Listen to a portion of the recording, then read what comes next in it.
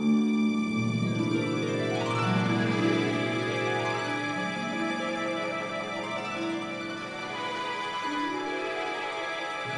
Fredrik and I'm the filmmaker. And I'm Leilani Farha, and I'm the advocate. And Miss Advocate, we've got a letter. It's actually beautiful. It's handwritten. It says Leilani Farha and Fredrik Gerten at WG Film, Malmö, Sweden. And it's sent from Kansas City, Missouri. Missouri. Oh my gosh. Do you know that Kansas City is in Missouri? Oh, I do know that. I actually been to Kansas City. I was invited to speak at the media law conference. So I was the keynote speaker and talking with like the top bunch of American media lawyers at their luncheon. Amazing. After my bananas experience. I've been there, and I actually know that the state of Kansas starts almost, inside. I mean, Kansas City has suburbs, and then the suburbs are in Kansas, the other state. But this is not that easy. Donald Trump also mixed up these states. He said the great people of Kansas City, Kansas. But I know more. Anyway, so we got a letter from. It's actually not signed with a name, but it's a listener to your podcast, Pushback Talks, and she really likes the podcast, and she wants us to look into that. Blackstone is moving into Kansas City, and actually the suburb based in Kansas. This is ongoing. We will post this letter out on our social media so you can have a look at it. Leilani, last week we had the Danish housing minister on our show, Kåre Dybvad, and we've gotten some feedback. Well, we got feedback after that podcast because the housing minister is involved in new legislation and policy about trying to ensure communities are diverse.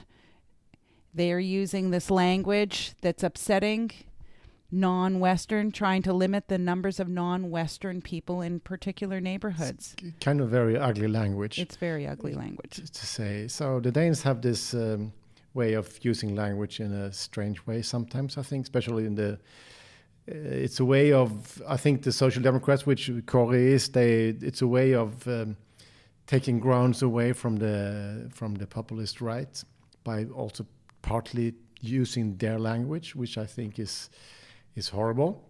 Anyway, but I mean, people in our podcast are guests because we are interested in some parts of what they do. It's not an endorsement of their whole political life. I mean, I remember we had a mayor of Berlin in Push, and he was a part of selling out Berlin once upon a time. So, of course, a lot of people are angry with him. But he also said something we did was wrong, and I think that's interesting. I'm still not endorsing all his policies. It's not about that. No, absolutely not. And if we limited our podcast to interviewing people who are in politics but are pure and have a pure record, we will have no one to interview.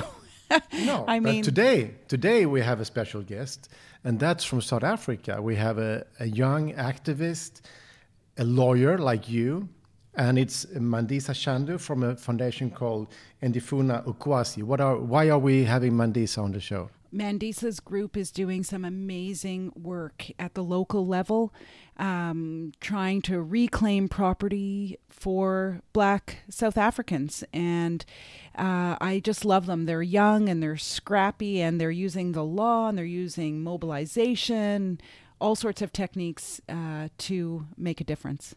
Welcome to Pushback Talk, Mandisa. Welcome, Mandisa. Hi to you and the listeners. Really, really interested and excited to be here. So tell me, I mean, you're a member of a very cool NGO called Ndifuna Ukwasi. If that's pronounced right, I don't know, but I at least tried. What are you up to? So I'm the director at Ndifuna Ukwasi, the organization you've mentioned, and we're an activist organization and law center that combines community organizing, research, the use of law through litigation and other means, as well as communications and media in highly visible, provocative campaigns to advance urban land justice in Cape Town. For us, advancing urban land justice means making land available and, towards unlocking it for the purposes of affordable housing. So very proactive strategy that's coupled also with resisting evictions and displacement, which is something that's ongoing in Cape Town and cities across South Africa and indeed the world. Yeah, I mean, for us who have been following South Africa since the years of apartheid, it was a really big issue also here in Sweden, I guess in Canada. Our government with our former Prime Minister Olof Palme supported ANC, and Sweden was the first country where Nelson Mandela flew to after being released from prison, and I was there when he came to Stockholm. I actually also met him in 1990 in Cape Town and was able to interview Mandela. But it's so obvious that the land has been an issue always. And the scars of your town, Cape Town, is also the scars of apartheid, because the apartheid regime had this Group Areas Act, where actually they said that this area is from now on white, and all the rest of you just have to go. And then they kicked people out from all the nice places in town. And I was recently back in Cape Town, and it's obvious that if you are in a taxi or in Uber or something, nobody who's driving lives in town. Everybody has to commute for hours, and so it's in some way, when I was back compared to the 80s and 90s, is that the city of Cape Town is now kind of more segregated than it was during apartheid, which is kind of a very sad story. So I'm really interested to hear what your strategies are around to get some more space for the people of Cape Town, because it seems like the people of Cape Town has actually been moved out of their own city. Yeah, what you're articulating is exactly the experience of hundreds and thousands of people who live in the city in peripheral locations of the city, but really haven't come to a space or a sense of belonging.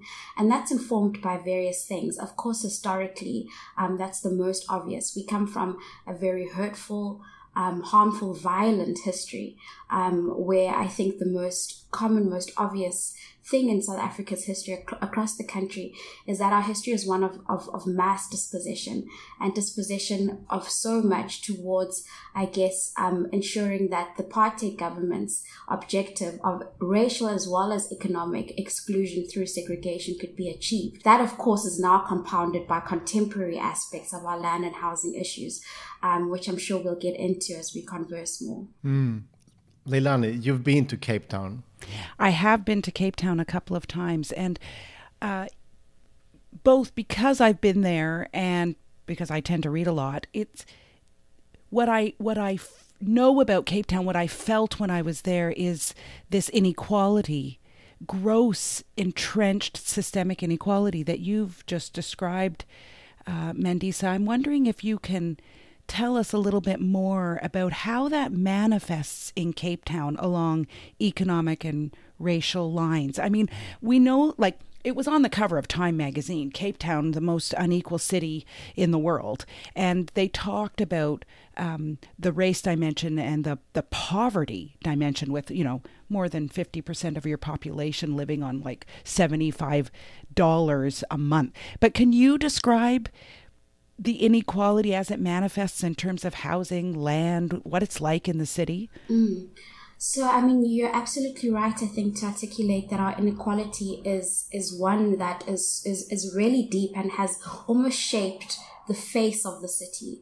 In Cape Town, people have really articulated this city being one where it's almost two completely different worlds. In one world, there's just an abundance in terms of access to resources, in terms of being able to live a safe and dignified life.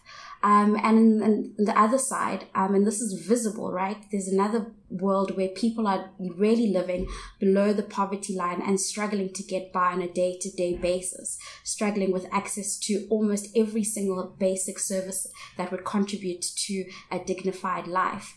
The inequality, therefore, is of course racial, because this is something that's informed very directly by our history of racial segregation through the apartheid government and before. It's obviously also gendered.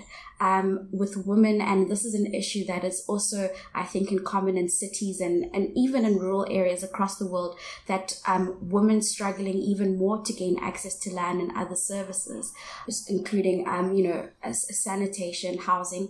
But an important one in Cape Town is that our inequality is also spatial. It's the spatial kind of dynamic which has so many implications for the way that the city looks and feels, and indeed how people can access it, and including, I guess, on a personal level, how people have an opportunity at all to interact and break from the past in a way that Black people aren't only seen as servicing, working the city, and having to travel 40 kilometers or up to 2 hours because of our terrible public transport systems each way, and having their home lives and their work lives completely separated. No, that's my experience from Cape Town. That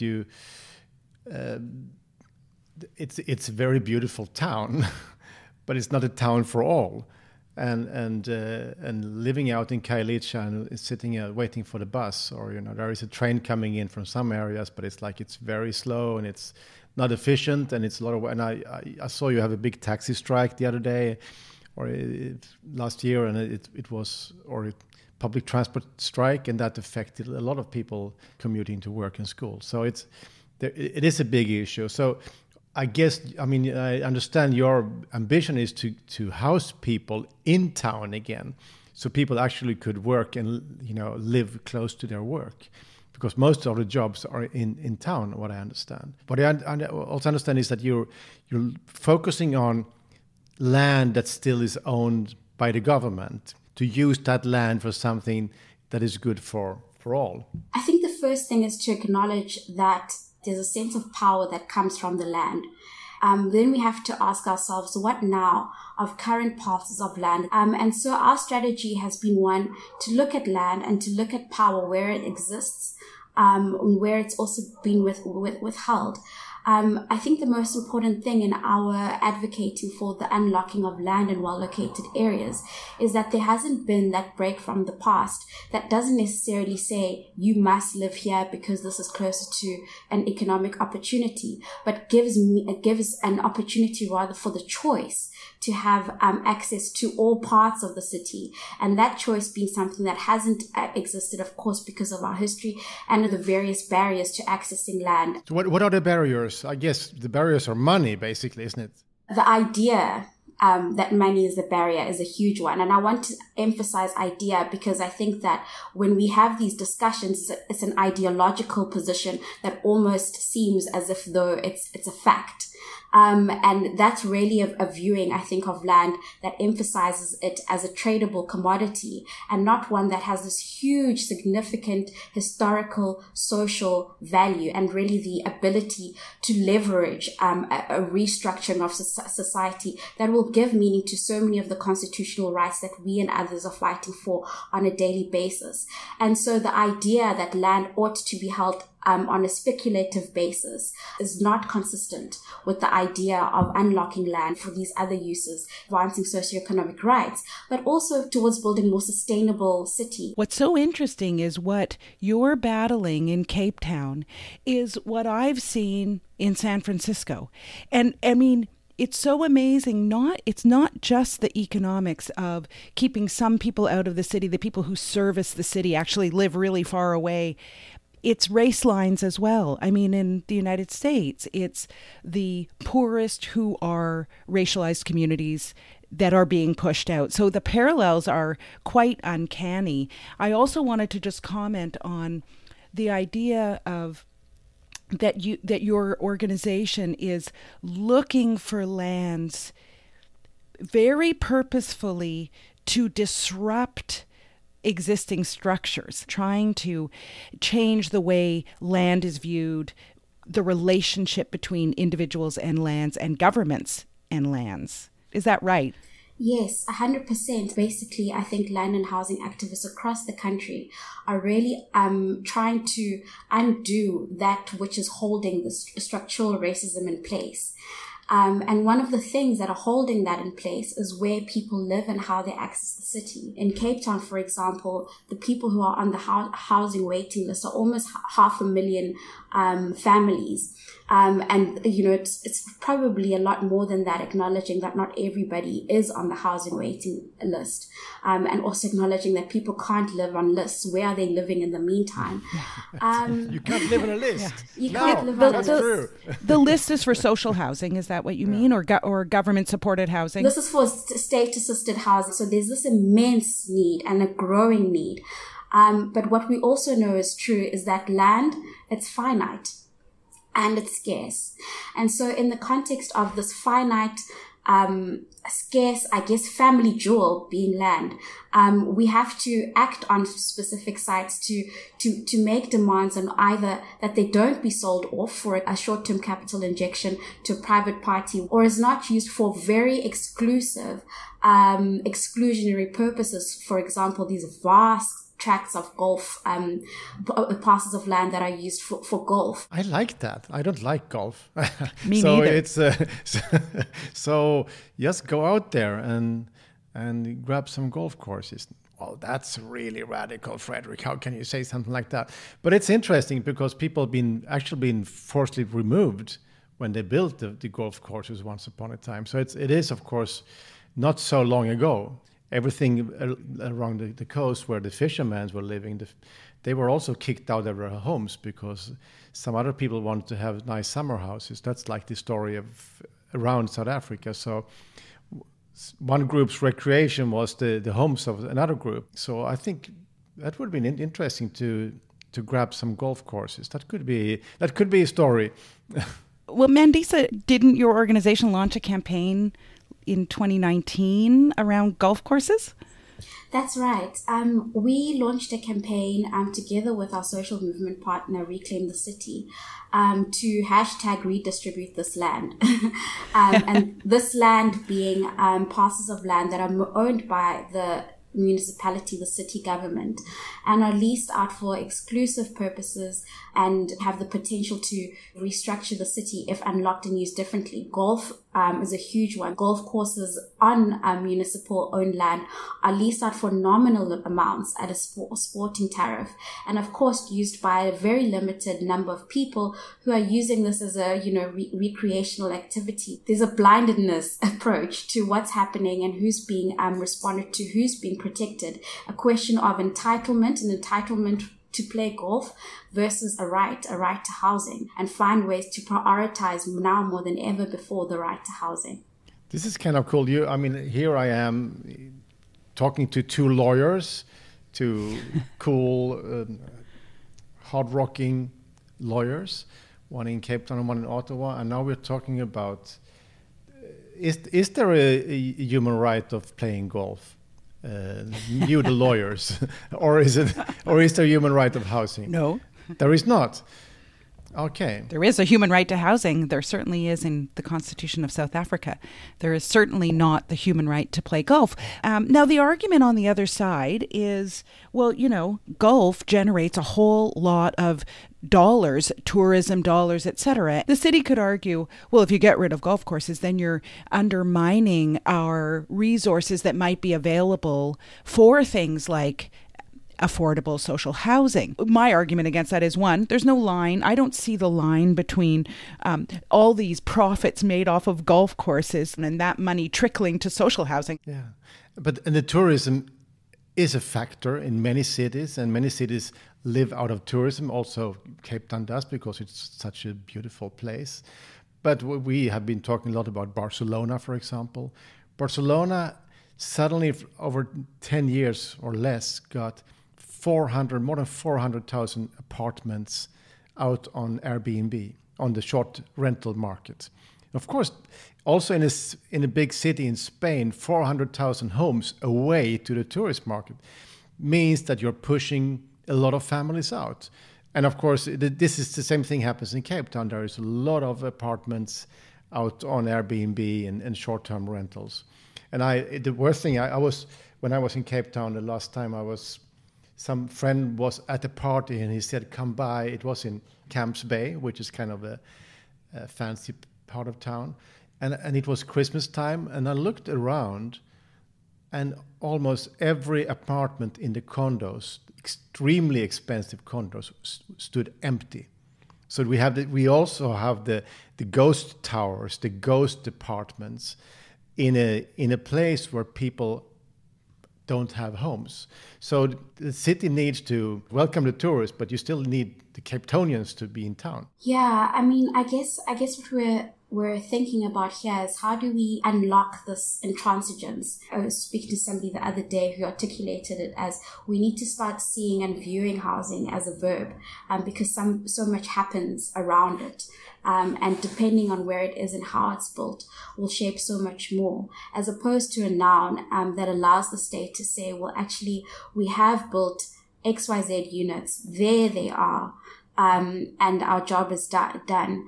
And in order for us to really experience this idea of housing as a verb that has, depending on where it is and what's done with it, so many implications for access to so many other related rights, and more importantly, sense of dignity and equality, which are also constitutionally entrenched rights, means that we have to disrupt the status quo. And these arguments that are used to maintain the status quo, we are actively challenging on the streets, in the courts, because it really is something that will move us further and further away from the social contract, which is our constitutional mandate to work towards a more transformed society. There is an ongoing struggle. It's called the Tafelberg struggle. Can you update us on that? What is the struggle? In 2016, the Funawasi organization I work for, together with Reclaim the City, launched a campaign which actually, gave life to the Reclaim the City campaign, to stop the sale of a parcel of land in Sea Point, which is a predominantly white area, which was designated as such through the Group Areas Act in the 50s at the peak of apartheid, and also a predominantly affluent area, which if Black people are accessing, it's mostly to work either as car guards, as domestic workers, as waitresses, but not really to have access to as a home. Now, a lot of the women that we met in this campaign had lived in the area either in basements or really just trying to make small spaces work, and had been struggling and actually fighting for access to space in that area since the 90s. In 2016, this specific parcel of land, we went to court to challenge its sale. It's a parcel of land that's owned by the provincial government and was set to be sold to a private school for 135 million rand. And what made it specifically, I guess, distasteful was that this is a parcel of land that had finally been earmarked for affordable housing through the mechanism of social housing. Social housing important for us because it's a form of housing that specifically targets racial, economic, and spatial restructuring. In any event, we went to court to stop the sale. And last year, 4 years later, we got a really great progressive judgment in our favor. And the sale has since been reversed, with the school relinquishing its interest, its rights, and so not proceeding. What that means for us now is that there's a great opportunity and momentum to discuss and take forward this question of how this and other parcels of land can and should be used differently, because we've got the support of a really important judgment which talks about two important intersecting rights. We've talked now about the right to housing, but there's something I think really powerful that happens when we link that to another constitutional right of access to land on an equitable basis, because then that allows us to start thinking about disrupting what holds the structural issues in place. Right now, we are going to be back in court with the province and the city government challenging this judgment and wanting to take it on appeal. But it is one of the first judgments of this kind. And so there's a huge public interest in ensuring, I guess, that we continue the fight. I'm giving you a standing ovation. Tafelberg is such an important case. Everything you said about the judgment is very important. I also want our listeners to know how unique this case is. I also found it unusual, and correct me if I'm wrong, Mandisa, but the national level government and Reclaim the City ended up being together in terms of what they were arguing, what you were arguing against the province and the city. And so that's quite unusual. I thought the judgment itself said basically that different orders or levels of government need to interact more and talk more and should be in discussion before these sorts of decisions are taken. Highly unusual. And then the judgment also said that people need to be engaged much earlier in the process of determining how land is used. You can't just make the decision and then engage with people. You got to engage with stakeholders, let's say, earlier. I hope I haven't misread the judgment in that regard, but those were a couple of things or three things that I pulled out. A really, really important case. And the idea, and just lastly, I'll say, I think it's amazing, this idea that we, everyday people, organizations like Reclaim the City, movements, can have a say in how land is used, that we don't have to just sit back and watch it all happen, that we can really get engaged in this, in the process and disrupt. I mean, South Africa has in the history of resistance in South Africa, the law has been used a lot. So there's been a lot of progressive lawyers. I mean, Gandhi was in South Africa, Mandela was a lawyer, and so there has been a lot of progressive lawyers. I think young people should study law and use the law as a tool. Of course, we also need to change the laws. But I mean, South Africa's constitution is very progressive, and it's cool to see that it can work. I mean, I did a film recently together with my friend Sylvia Vollenhoven also from Cape Town about the legacy of gold mining, Josie Gold, which you can find on the wgfilm.com website if you want to see it. But it's also there. The courts are really important, and the Constitution is a good support in that struggle. So it's good. If there is a good Constitution, use it and hit the market powers in the head with it. I think that's what we need to do. I'd like to hear Mandisa on that.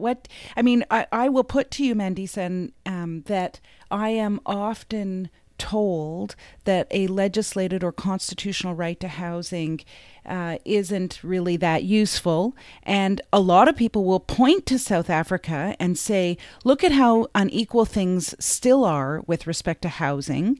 And the right to housing hasn't really benefited the people of South Africa and the blacks of South Africa. I would like to know what your thinking is about your constitution. You're young. You've grown up with this constitution. What do you think about the fact that you have the constitutional right to housing and access to land in your constitution? We definitely see the benefit of having a constitutionally entrenched right to housing, which, as I mentioned, coupled with various other socioeconomic rights, as well as this right of access to land on an equitable basis, is at the cornerstone of what it is that we're trying to achieve. And so the fact that it is constitutionally entrenched brings legitimacy to the cause and to the struggle. Another part of the answer to that question for me is thinking about, well, what would happen if we didn't have these constitutionally entrenched rights? I'm just trying to think of that scenario, but what we'd be up against is almost an invisible perpetrator that's completely violent without the tools to take on that battle, and completely violent in the sense of not being able to be regulated, people not being able to claim that this is my right too, irrespective of how long that might take. you're still able to say, this is my right to housing, to not be dispossessed, to not be displaced, to not be forcibly removed. This is the context of our history, and this is something that we're actively, through the social contract of a constitution, breaking from. And you don't get to opt out of this entrenched right that I have. And so that's absolutely critical. And so it becomes, I think, almost central in our struggles to say that this is people fighting for intersecting rights, dignity, equality, housing, and land. And I think that without that, then, as I mentioned, the power to marginalize would be really difficult to challenge. That's cool. So, Mandisa, now you studied law, you've been into this struggle for a long time, and it feels like you're actually moving stuff. So what do you think where will you be in 10 years? Can it grow bigger, this movement? Can you bring people back to town again? Well, okay, before looking forward, I think it might be helpful to just look. I always want to have this dreamy, that's my, filmmaker. In film, we can just cut to a dream, so that's why I was just trying. But it's fine. You can be down at the earth. Do both. I wanted to just reflect on not too far long ago, but maybe just the last 5 years in terms of thinking about what's possible. Because Lefunogwazi started this work towards the end of 2015, beginning of 2016. And so in the last few years, we've really started and acted on a discussion in the city around urban land justice, spatial justice, using land in well-located areas in a way that hadn't happened before. And so that became really important, first to expose in a different way, to say that this is not okay. And not to say that there wasn't housing activism in the city before, but one of the things that we realized was that a lot of the housing activism happened in places that are almost out of sight, out of mind. So people who are resisting evictions or the demolition of their homes, struggling for access to services. And because of the spatial kind of inequality that I mentioned earlier, it really is a matter of out of sight, out of mind from the perspective of some of the city officials or the decision makers. And so the question for us had to be then about how do we think about power differently? How do we bring these issues, these struggles to the center, to the heart of the city where it matters?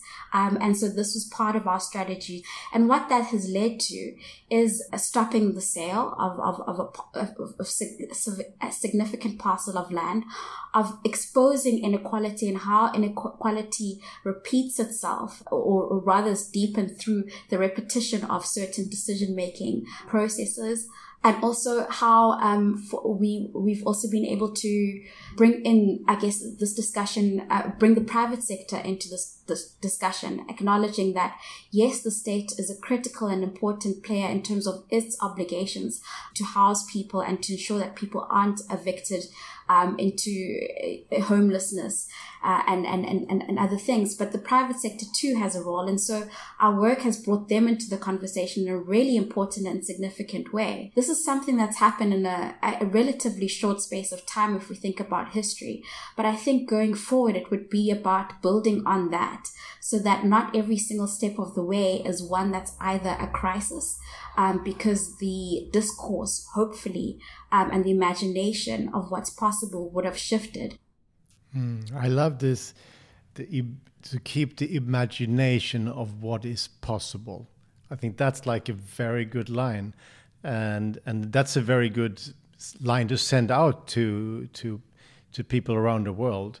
If we start to imagine what is possible, and and stop seeing the hurdles. There will always be a lot of hurdles, but you obviously was able to find a way to imagine the possible, and that's cool. I love it. Absolutely. And now, Mandisa, I'm thinking, how can the shift work with you? That's my new entity. You guys are doing really incredible things, and if we could support you in any way, export your work to others around the world, I think we need to do that. You're very inspiring, as is your organization. Thank you. We have certainly learned so much from people across the world. So I think the work to do is to build on those relationships and build on a global response, particularly in this moment. So I guess it's about how do we think global, act local. That's right. And the film Push, which features the very special Leilani Farah in her struggle as a UN special rapporteur when I follow her around the world. You saw the film has been shown in South Africa also, and you've seen it. When you saw it, was there anything that came through your mind that, okay, this global pattern also exists in my town? Oh, yes, definitely. What I really appreciate is how it humanized all the people who are featured, their daily kind of struggle. And I think if we move from that basis, that human basis, then there's so much more that we can build on. I think another thing that really resonated, for as long as, the market conditions are dominant and we're not building a counter or building on an alternative imagination, we're all dealing with a similar violent perpetrator being the market, and that there is an ability to resist and fight back. There was a scene where you, Leilani, were in the boardroom with all these players, and it was like, this is what we're trying to do. We're getting a seat at the table to make some demands. This is cool. I think we should wrap up. I mean, inspiration is important too, because a lot of us can sometimes feel, oh, it's hopeless, it's so difficult, they are so strong, we are so weak. But I mean, with inspirational people like you, Mandisa, life is easier. So thank you for your energy, and thank you for for keeping this good work up all the time. So we'll certainly would like to follow up on in the future how it goes down there. Thank you so much for the connection. Yeah, thank you, Mandisa, and thank you, Leilani. It will be an interesting season, this one. So stay with Pushback Talks. We will publish every week. We have now moved to Wednesdays. And if you like us, please find a way to support us. You can actually go to something called patreon.com, and go for Pushback Talks. And if you're not rich, you can also say, I want to put $2 a month, and then you can do it. So feel like you're giving us a beer a month, not even a glass of wine because it's more expensive. But I mean, so it's a beer a month to Fredrik and Leilani, and then it's easier for us to keep going because we're doing this without any funds, and you don't hear any stupid commercial messages in our podcast because we don't really like that.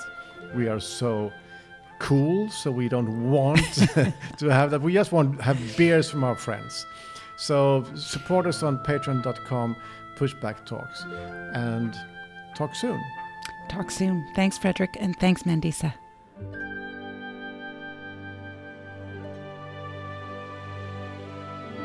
Pushback Talks is produced by WG Film. To watch Push, visit pushthefilm.com.